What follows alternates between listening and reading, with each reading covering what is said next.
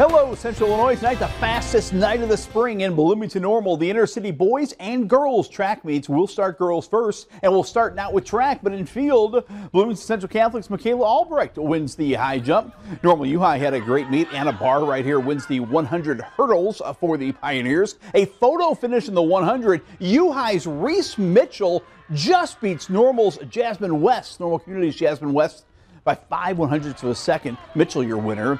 Meanwhile, Normal Community's Allie Ince put on a show. She won the 800, she won the 400, she came back and won the 1600 and also anchored the winning 4x4 relay. Normal Community is your team champ. A remarkable night for Allie Ince. On the boys' side, a remarkable night for another Normal Community standout.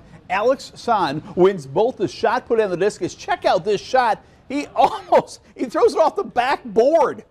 We got to get a bigger place for this dude. What a performance by the University of Illinois recruit. Adam Beasley of Bloomington anchored 2 relay wins for Bloomington, and here wins the long jump for Bloomington. Big night for Amari Harris. He pulls off the triple sprints, wins the 100, 200, and 400, and was on the 4x1. And Normal West Elijah Campman is your hurdles champion in both hurdles events.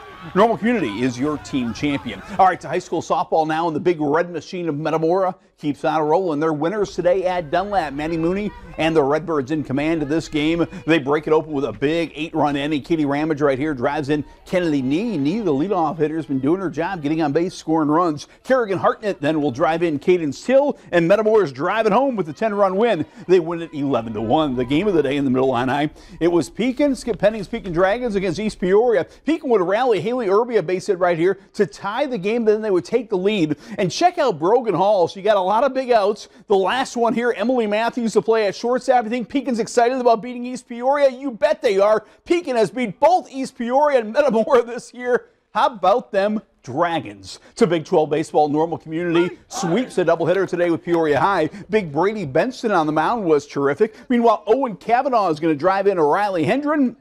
It's 2 wins today for the Ironmen. Normal West across town taking on another Peoria school. They were taking on Peoria Richwoods, and they were going extra bases. Will Strell hits one for a double right here down the left field line. Then Jake Morrill's going to give this ball a ride to the wall into right center for a triple. Cooper Temples is coming home to score, and Normal West beats Richwoods by a final score of 10-5. To soccer, Peoria Notre Dame hosting Champaign Central. Maya Wardle on an electric run down the field right here for the Irish. She's going to center the ball, and at the far post, who's there? Who's there? Who's there? Sophia's there. Sophia Russo knocks it in the empty net for the goal. Nice job by Wardle and Sophia. Later, Claire Gerard to Wardle, and watch for Wardle the cutback and the finish for Maya, and she's far from finished. Moments later, watch Wardle beat a double team, splits 2, and then just takes her time. The patience of a sniper. Scores the goal right there, and Sophia Russo is going to match her with 2 goals. She calls bank shot. Oh, pretty. The Irish are winners.